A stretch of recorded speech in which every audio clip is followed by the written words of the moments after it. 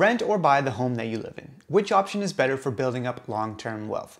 In today's video, I'm going to explore this question by using real-world examples and showing you a calculation that I've done to compare the potential sunk costs of renting versus buying, and also to compare the return on investment of either owning property or taking that money and investing it somewhere else like the stock market. Once you have a good idea of the different costs and opportunity costs and potential return on investment of either buying or renting a home, then it's possible to work in some of the other considerations like a psychological factor of wanting to own a home, or the desire to have the freedom of not owning property and being able to just go wherever you want when you please. But before doing that, it's really important to have a good idea of what the sunk cost will be of either choice, and then also to have a reasonable projection of what your investments might earn over time if you choose to either invest in property or to rent and invest somewhere else. To illustrate the point and to walk through an example of a calculation that I've used in the past to determine if I wanted to rent or buy, I found two properties in Ottawa, Canada that are in the exact same building. They're both 2-bed, 2-bath properties. One is for sale and one is for rent. So it makes for a perfect comparison. The property that's for sale is this one. It's going for $474,900. It's 2-bed, 2-bath, and it's in this modern condo style building. You'll see that it's at 70 Landry Street in Ottawa, Ontario, Canada. And if I scroll through the pictures here, you'll see, it's just a nice modern style condo.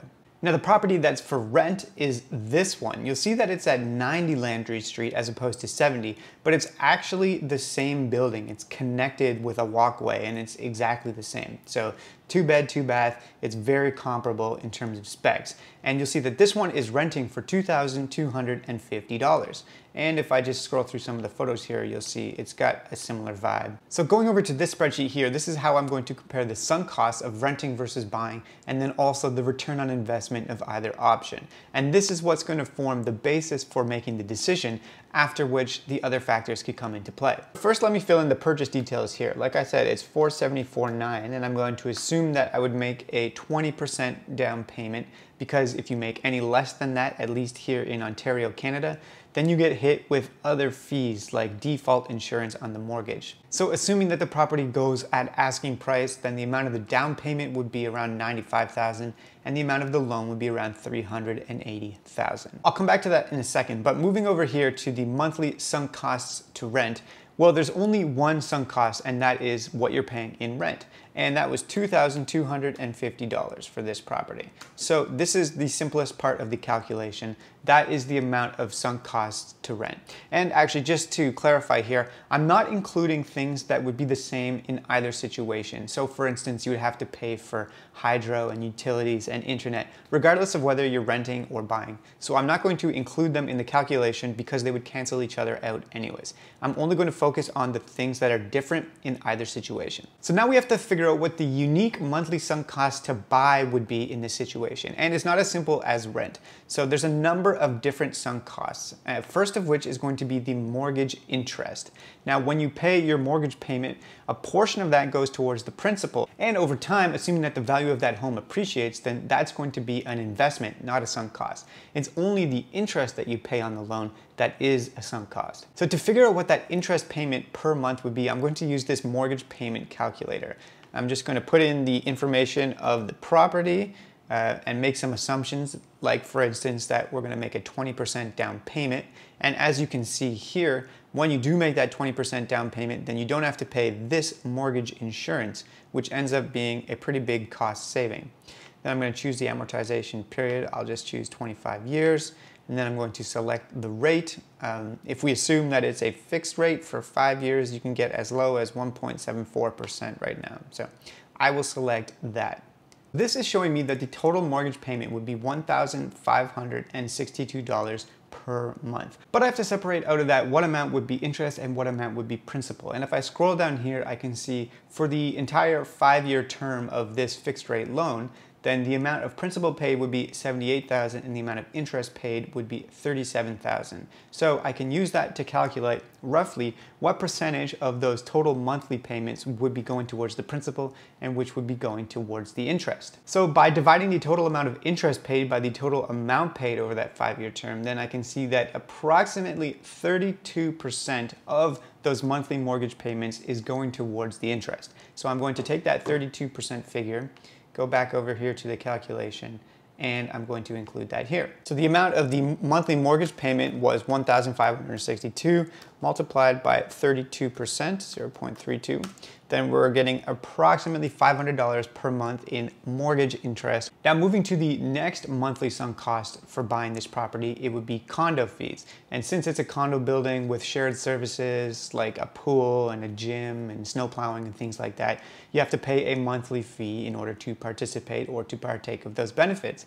And so that is a sunk cost. In this instance, it didn't say what the amount of the condo fees or what the property tax was on the actual listing online, so I emailed the real estate agent and actually just got that information separately. And the condo fees were $500 a month. I will put that in here, $500 a month. For maintenance, the next sunk cost on the list here, there's no real right way to do this, but I've seen as a rule of thumb that you could use 0.5% of the total value of the property as an estimated annual maintenance cost, and then of course divide that by 12 to see what it would be per month. So that's what I'll do here, and it comes out to about $200 per month. Now, especially in a new condo building like this, I would not expect to have $200 per month in regularly occurring maintenance costs. But once in a while, something could come up. Let's say the dishwasher breaks or you have to replace a fridge or whatever. So you might have from time to time a single large expense that might average out to about $200 a month. But in any case, it's better to have a line item like this in the calculation just to be safe, because you are responsible for that. Whereas if you're renting, then your landlord is the one that is responsible for paying all of those maintenance fees. Next up is home insurance, another sunk cost that you have to pay for if you own the property, but you don't have to pay for if you're renting. Now there's a lot of different service providers here in Canada and elsewhere around the world, so the rate that you're paying for your home insurance can definitely vary. But I think it's safe to assume that you could get a decent insurance policy with decent coverage for $50 a month. The next item on my list here is something that I've called one-time cost to buy with a 5-year amortization. So when you purchase a property, it has a lot of upfront costs that you have to pay. You have to pay for the legal fees. You have to pay for a land transfer tax. So all of these one-time expenses that you have to pay right when you purchase a property definitely are sunk costs, and they have to be factored in somehow. So what I'm going to do is estimate the total one-time cost to purchase a property and then just divide that over a 5-year period on a monthly basis, because it's a 5-year fixed rate mortgage that we decided to go for here. According to RateHub, this online mortgage calculator, the land transfer tax would be about $6,000. Then you'd have to pay $1,000 in legal fees, then $500 for title insurance, and then if you did a home inspection or an appraisal, that could be another $600 to $800 as well. But if we're adding all of that up, then it's going to be somewhere probably in the range of $8,000 as one-time, one-off closing fees. It could be more, it could be less, depending on the property, but in this instance, I'm going to use $8,000 as just a ballpark figure. So the total for that monthly sunk cost is $133.33. Next up is property tax, which is calculated on an annual basis, and it wasn't included in the online listing, but like I said, I got that information from the realtor, who said that it was $3,850 per year, divided by 12 months in the year, and then we're looking at $320 per month for those property taxes. We have our total monthly sunk costs for both renting and buying. And in renting case, it's $2,250, and for the buying case, it's $1,701.88. So now I'm adding this section down here, which compares the return on investment of both buying and renting. Now, in the buy situation, we're making a down payment of 20%, so almost $95,000. That means that in the renting situation, we would have, presumably, that same amount of money to take and invest in something like the stock market. Then in terms of the monthly contributions, on the buy side, it's just going to be the amount of the mortgage payment that pays down the principal, because then we're building up equity in the home. And on the rent side, it's going to be the difference between the total payments on the buy side and the amount that we're paying in rent, which I'm going to calculate in a second. But for the monthly mortgage principal payments, that's just going to be the amount of the total mortgage payment, $1,562, multiplied by 0.68, which is the percentage of that payment that's going to pay down the loan, the principal. And that means that just over $1,000 per month is building up new equity in the home on the buy side. On the rent side, the way that we calculate the amount that we have left over to contribute to our investment portfolio is by adding up the two total amounts here, the sunk costs and the amount that's paying down the principal of the loan, and subtracting from that the total amount that we're paying in rent.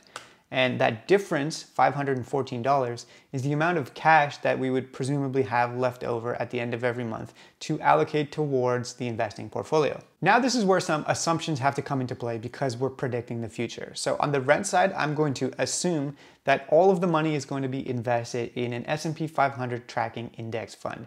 And I'm going to look at the historical average rate of return for that and just project that same amount out 5 years. Now on the buy side, I'm going to do something similar.